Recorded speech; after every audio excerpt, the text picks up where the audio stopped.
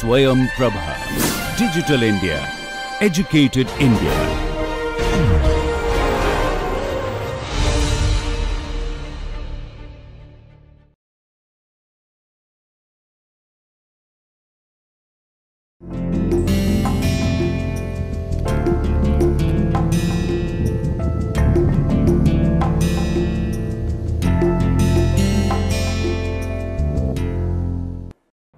Okay. So, we have looked at intake, we have looked at combustor, now we are going to look at the nozzle. So, the nozzle is another component which is going to basically, this is the third stationary module which to be examined, because this actually produces the final, and the nozzle could be different type, like here you can see this is an convergent type of nozzle, kind of convergent divergent nozzle, then this is an high bypass ratio nozzle which is there. So, the main function of the nozzle is that the provide required throat area. So, that is the objective. So, provide required throat area to match the mass flow and exit conditions. Then you can have efficiency to expand the high pressure, provide required thrust in each flight phase with minimum installed drag, provide the reverse thrust when needed, minimize noise, minimize infrared radiation, then provide the vector force for vertical takeoff landing. Now, the nozzle can be kind of classified in two things: simple area nozzle, simple area, simple fixed area, like, or it could be complex variable area, or second classification could be convergent divergent type or convergent type only, or also from geometry wise it can be axisymmetric or 2D. So, there are different kind of nozzle. Now, the rocket has also alternative options to use nozzles, like they have used different kind of, there are possible nozzles which are used in rocket. The middle rocket shows a normal flight configurations. If the nozzle is deflected to the left, then the thrust vector generates a torque about the center, and so on. So, now you have operation of nozzles.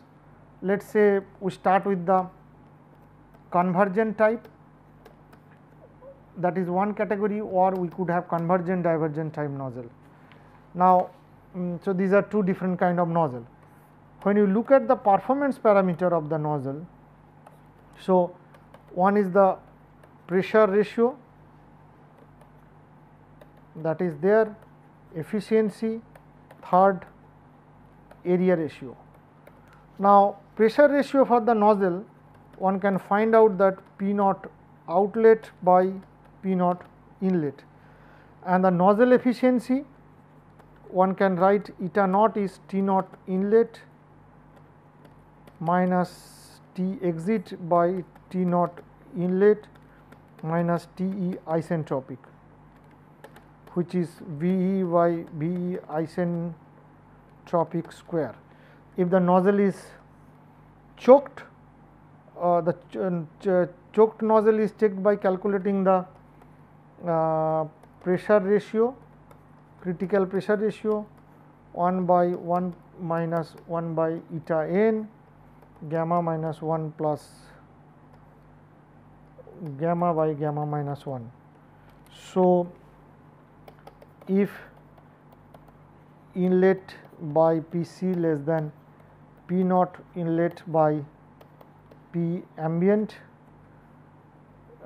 so no, this is choked.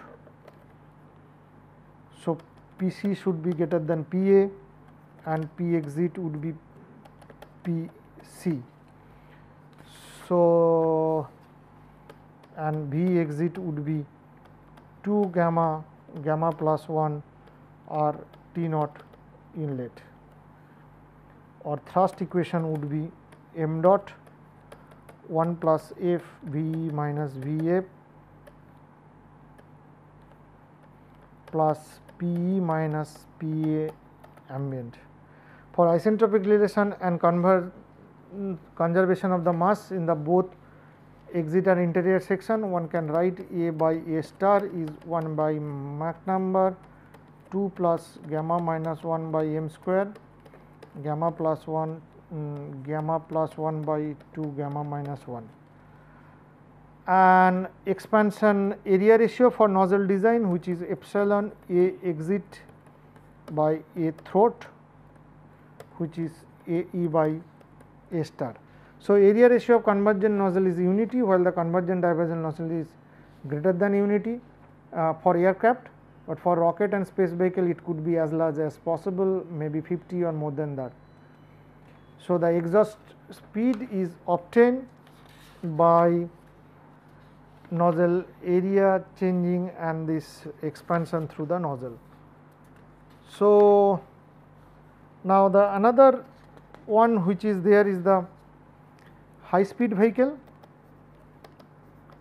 So, high speed vehicle, like you have supersonic and hypersonic vehicle which uses CD type of nozzle, and these also have different type. One could be cone type, one could be bell type, one could be annular type. So, these are now if you have conical nozzle, conical one, then the conical nozzle, you can see the structure of different conical nozzles here.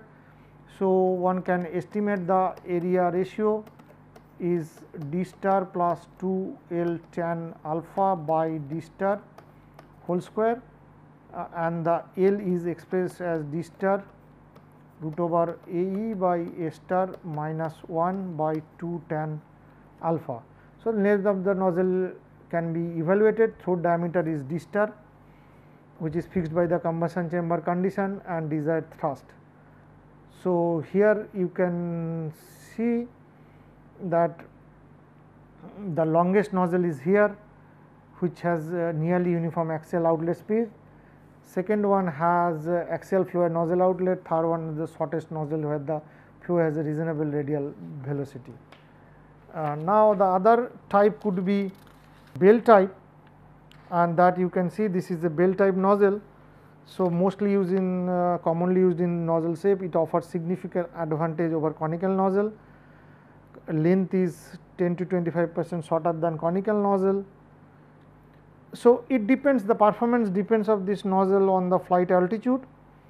At optimum altitude, the gases are expanded ideally and exhaust plume is a column shaped, and so it depends on the pressure ratio that it operates. And so, there are advantages.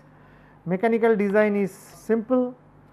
So, mechanical design is simple, cooling is easy as it is fabricated with walls of simple tubular construction. Third, matching to combustion chamber is also simple. Combustion chamber is simple.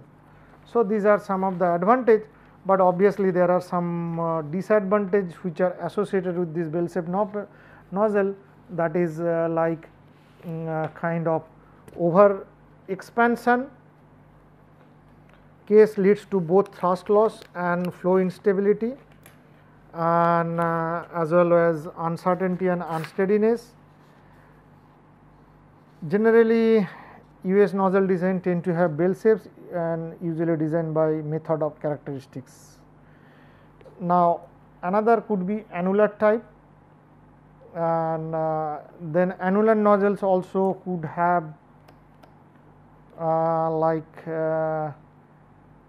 there could be radial outflow nozzle or radial inflow nozzle. Now, a radial outflow nozzle is, so this is what the radial outflow kind of nozzle.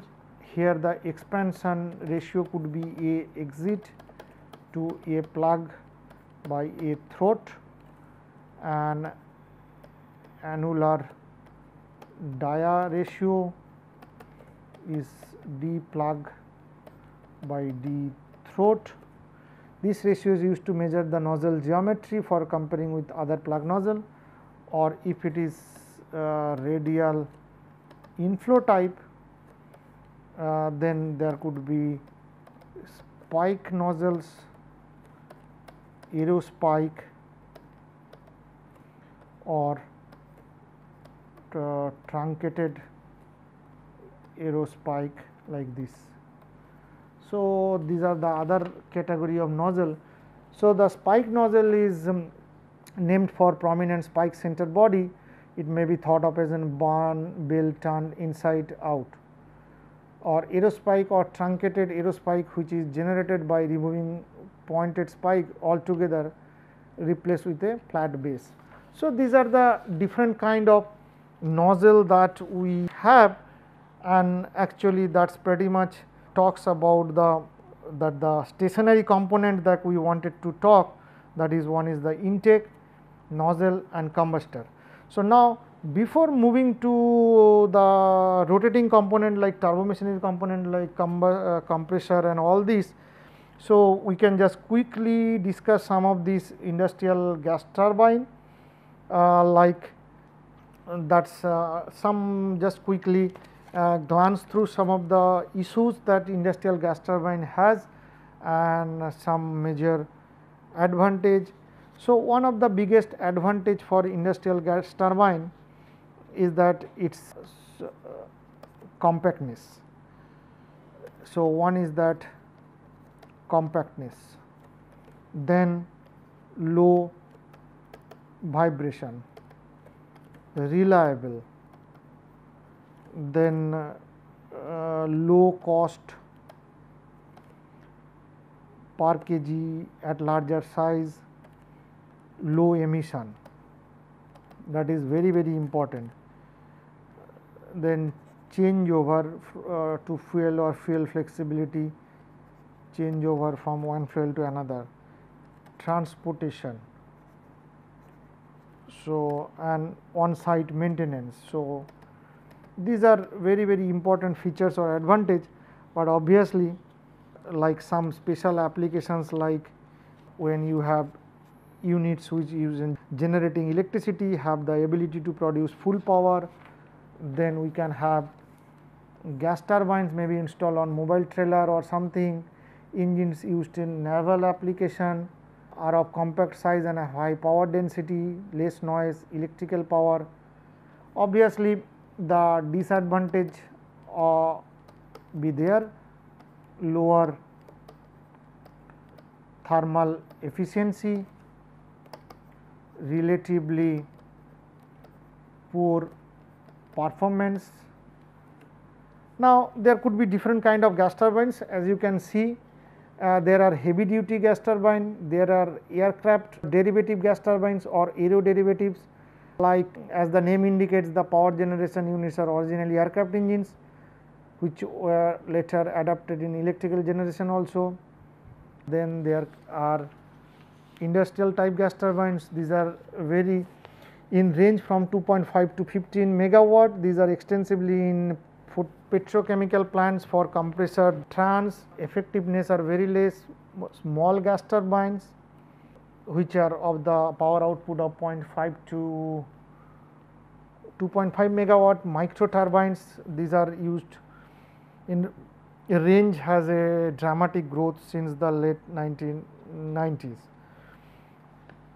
So, now the industrial gas turbine also has a different type, like single shaft or multi shaft. Like this is a single spool with load coupled with the cold side and load coupled with the other side. Then this is two spool, where you can see this is coupled, and then this is three spool configuration. Now, single shaft unit, one can think about like this is the compressor, then this is connected with turbine, then here is the combustion chamber. So, like, and this is the load. So, something comes in here, 2, 3, 4. So, typical single spool one, and if you draw the TS diagram, so this is ideal cycle 1, 0, 2, 0, 3, 4. Here P constant, here also P equals to PA. So, this is an ideal situation.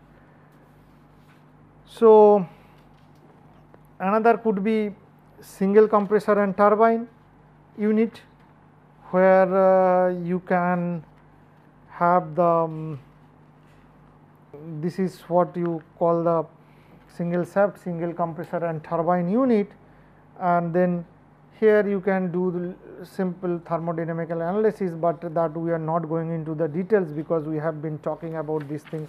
So, details with all this like gas turbine respect to gas turbine engine. So, there is no point going into that, and obviously this is an ideal cycle, but when there would be actual cycle, there would be deviation like this, then there could be pressure loss, this could come here, and this deviation would occur because of the irreversibilities, and that one has to take into account.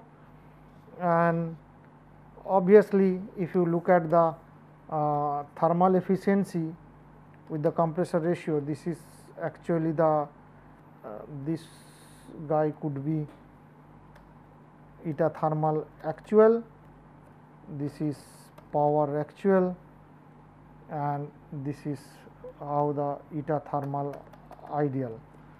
So, now the other interesting thing is that, which is important in the these applications of industrial gas turbine, is the regeneration. So, the temperature of the exhaust gas leaving the last turbine is often considerably higher than the temperature of the air leaving the compressor. So, the high temperature air leaving the compressor can be heated by transferring heat something from there. It just like if you see, this is a compressor unit connected with a turbine unit. Now, this is what the load is, then when it goes there, it pass through like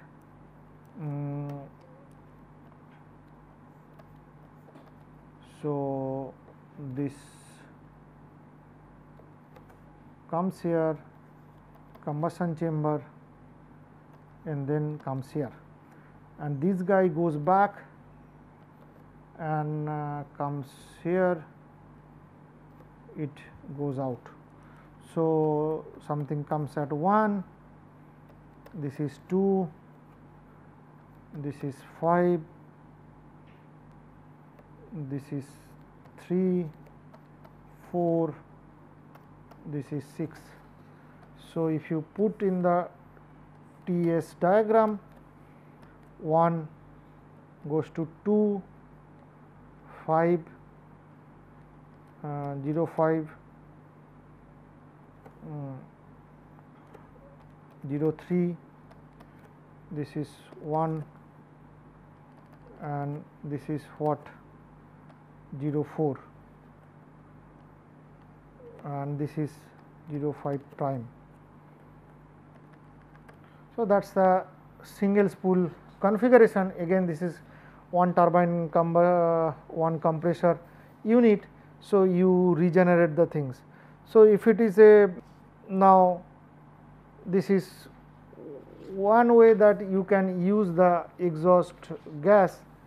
Then another option is that you can do some sort of an do that thing, is that this is called regeneration. You could do reheating also, like in that case the compressor in the first combustion chamber, where you can see this is the compressor connected with turbine, this is again single spool connected with second turbine connected with load. So, this combustion chamber which is comes here, comes down. So, you can think about these things. So far we have done so much of discussion on gas turbine. This is nothing but talking about some sort of an, see, after in between two turbine there is one another heat addition, but this is some similarity you can find, which you call it like using an afterburner in the military applications. So, similarly one can have intercooling capability. So, the intercooling capability is that you may add some intercooler. Now, in a single shaft gas turbine is now composed of two compressor. So, and then you can find out the essentially some intercooler in between. Let us say there is one compressor here, then you connect there another compressor, let us say C1, C2, in between that you add some intercooler. So, here the Q out goes out and then it connects with the turbine, where it goes out, combustion chamber comes here, connected to the load. So, this is 1, 2, 3, 4, 5, 6. So, that is how you get an intercooling capability.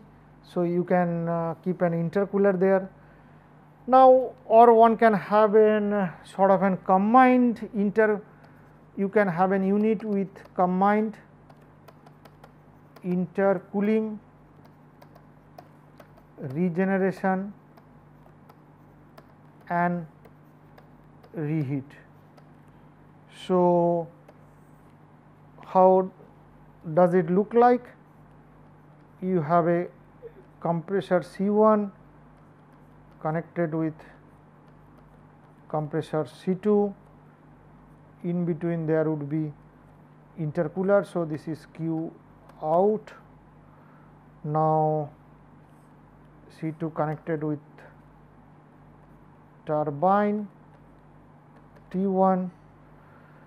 Now, this guy comes out, goes to CC1, comes here, and then this guy goes out, CC2 comes to second turbine, which is connected to load, and this one goes out and have intercooler here. So, this is Q dot in.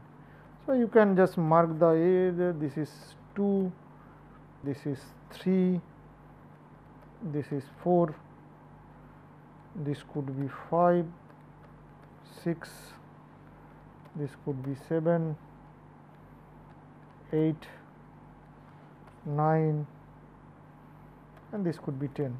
So, you can have this kind of configuration also, whether you have intercooler, regenerative, and these are used in different kind of applications.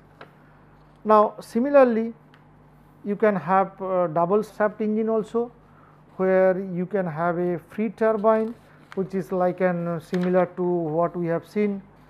Then we can have a different spools configuration, like so different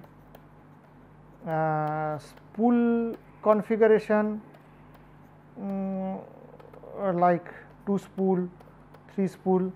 So, that is another that you can have. So, that is, but these things are all which are you can see, these are all I am just trying to give you an idea about, and we are not going into all the detailed analysis of different spool configuration or multiple shaft, because we have done enough detailed analysis in the context of turbine based cycles, where we have considered all these different possibilities and all this. Now, other important thing is that there could be marine application. So, this is now, so marine application, like the most of the engine used for marine propulsion uses an adaptation of a machine that was originally developed for other purposes. So, like aeroderivative gas turbine is a prominent example where aircraft derivative gas turbine engines are used for both main propulsion and ship service electric power.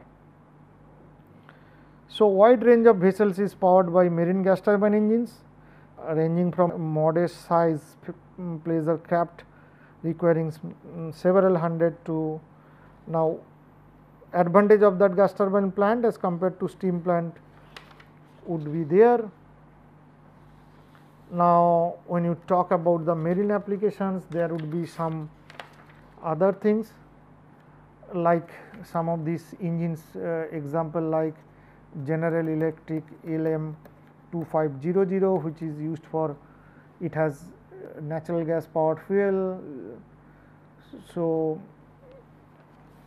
it also has compressor, combustor, HPT.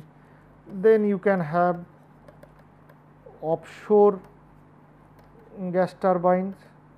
So, these offshore gas turbines are widely used offshore for a variety of purpose, including power generation, gas and water injection, pumping, gas lift, water flooding, export compression.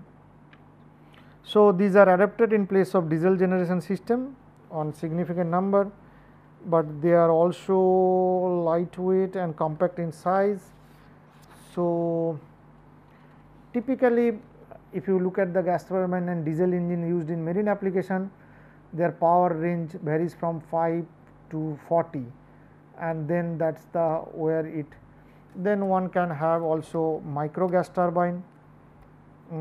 You can now connect these things, the discussion we had in the context of turbojet. So, these are small gas turbines, and but there are obviously, when you talk about all these gas turbine, there are different design challenges which are associated. Obviously, important one is the manufacturing, then selection and design of components. So, then compressor and turbine. So, these are different things that you have, and there are different challenges. Obviously, these are only few to be listed, it is not all, but these just give you an idea what are the requirement for industrial gas turbine and all these things.